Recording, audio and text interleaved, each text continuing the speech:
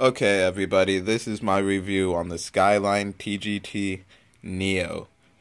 And this rubber is a very tacky rubber. It gives you great spin.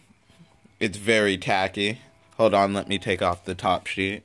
Let me show you guys. See how it peels off? It's all sticky and shit.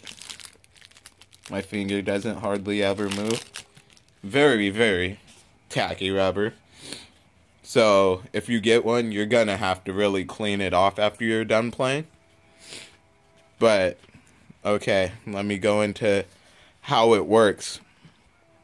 So, I was playing with this rubber last week. It was really good, really good. Had great control for my first 4 to 6 hours of playing with it. Then I come back the week after that. My control is not the same. Maybe it's because the rubber's gotten a little bit more worn in and I haven't figured out how to play with it yet. Or it's just like one of those rubbers that go downhill after the first couple plays.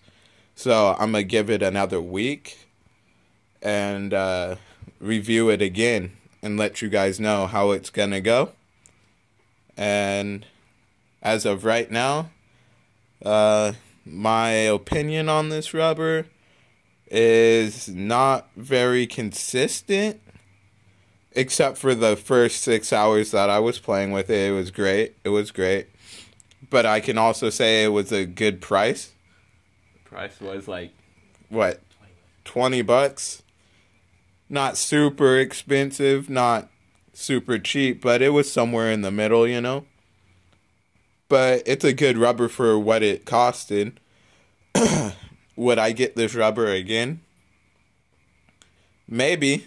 If I started playing Chinese pinhold and put it on my backhand, it would definitely be a backhand rubber because it's really sticky and tacky and grips. Its control and spin, it has a high arc.